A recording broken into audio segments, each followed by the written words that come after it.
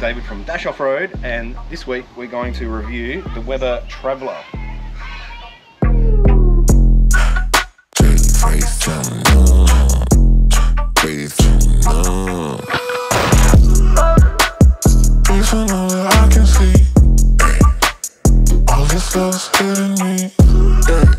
I reckon since the beginning of caravanning there has been the essential need to take a barbecue with you. For a while, you remember the days of like the brown one that your dad used to set up with the three legs on it. We've evolved a lot further on from that. Weber Q and Ziggy seem to have held the market for the last, I don't know, 5 years or so, and I've done reviews on that as well. Go back to my channel and see which one's better out of the Ziggy and the Weber Q. But there's a new one on the market, which is the Weber Traveller. So this is something that really, it needs to be able to fit in that stupid hole in the front of a caravan, work good as a barbecue, and just be easy to use. Having it at, you know, waist high like this is perfect, but really there's no point going any further in this review unless it fits in that hole. So I'm going to measure the size of it all collapsed, and you can see it fits in your caravan or not. Right, so width, so will it fit that way in the hole? I'm getting round it up to 59 centimetres, so the hatch needs to be that wide. Height is probably the next most important. I'm getting 36 centimetres, and then length, which probably got the length there, 1.1 metres. So when it's collapsed, it's going to look like that. And then to lift it up, there's a little unlock button here. Underneath here, there's another little red button. You put your foot on the red bit, and it lifts up like that. It's almost like an ambulance stretcher. Same to go down. It's got a strut so it doesn't fall down, so you don't have to be like super strong. And the prop just there. You can walk it around, but I would recommend 2 people to pick it up to put it in the tunnel boot. Cut.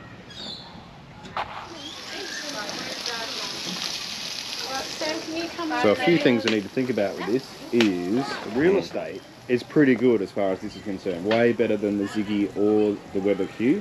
So it's already got like an extra point going for it there. The next, you know, it's all good when you're grilling, but of course you want to do eggs or pancakes, or maybe you want to heat some hot water up. So they've got these accessories too. So this is pretty good. I can fit, I don't know, 1, 2, 3, 4, 5, 6 good eggs there. There's a bit of weight to it. I reckon that's about 6 or 7 kilos. You can reverse it if you really want to. It's got a nice lip on the edge here, so your sausages aren't going to roll off. I quite like that. This is a trivet, and they designed this for if you're going to put like boil water or something like that, but it sinks into the Weber. I've got some other ideas I'll talk about later about that part of it. Cleaning's pretty good. It's kind of like the Weber and Ziggy. You can sort of put everything down into the little basket underneath. There's some proprietary little foils that go in there, although I just got the cheapy one. Cleaning, yep, gets points for cleaning too. Let's talk about fuel sources. So they give you one of these, actually don't give them, you've got to buy them, they're 18 bucks or something. So you can screw that straight in, and I guess if you're just having a quick cook up, say you're in a camper trailer or something, you just want to like throw it in, even the back of the car, back of the ute, chuck one of them in, very quick. But you only get sort of 3, maybe 4 cooks out of it, then you go again. Other sources, and this is what it's probably easier, is I'll give you like an adapter for this gas bottle to go into that same fitting, so it's regulated there, and there's usually a thing where it rests in, like that one there. But I guess one of the downfalls, and once the gas bottle's in, it won't close up because this little mechanism won't let you do it, so they're a bit clever there. One of the downfalls, and I'm sure they've thought about this, is you can't hook it up to like a bayonet fitting that comes on like underneath your caravan. And I believe that's a regulation thing now. It's come out recently that it has to be, if it blows out, it has to be able to turn itself off, which this can't do. But that is it's a bit of a killer for some people because they don't want to pull that gas bottle out or you know, keep chewing through these little things. They just want to go straight to the bayonet. I reckon there is a workaround, and I've seen it. So I wouldn't recommend this because that'd be the wrong thing to do. But I have seen people take the regulator off and go and buy that bayonet fitting and go straight to it. But I didn't tell you that. Whilst we're here, other little features. Got a little thermostat on top. That's cool, you need that. Somewhere to hang your tongs and that sort of thing, or a bag for rubbish. It's a piezo start. So far it started first time every time. No problem at all there. A small amount of bench here. I wish that was bigger, and I wish they had a paper towel roll. So we've just invented one. King's hammer going through into a saber recovery thing. That fell off. That's been our paper towel dispenser so it doesn't fly away. I wish I had that as well. Now really the big challenge is whether these barbecues fit in the van, because if they don't fit in the van, the whole thing is superfluous. So luckily on my new Jayco, it's got a pretty big tunnel boot, so that went in pretty easily.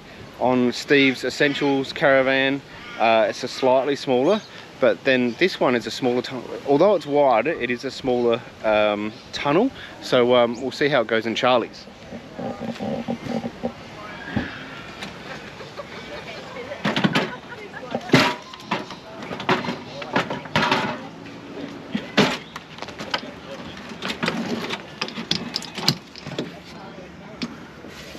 She's tight, she's in.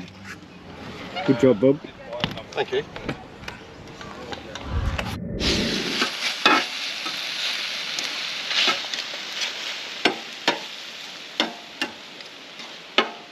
Right, chicken gyros with halloumi tonight, halfway through.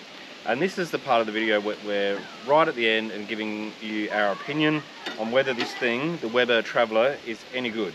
Now, personally, I think for a growing family, the other options, which are basically a BBQ or the Ziggy, are getting too small. They were right when we had like 2 small kids and Sharon and I. But as the family grows and they eat more, you need more barbecue space. So this is the next level up, and I'm pretty happy about that part of it. What do you reckon, Steve-o? No, I'm the same. I love the little thing. It's great. Put the lid down, keep everything warm. We've actually got 2 of them going at the moment, so we can cook on this one and we can keep one warm on the other. That's it. Actually, that's worked quite well. I think what we need though is a little bit more of a little table slide out here, just to give us a little bit more area to put our odds and sods. I'd agree. If there was a slide out bit that come out there, yeah, that would be fantastic to put your other bits and pieces.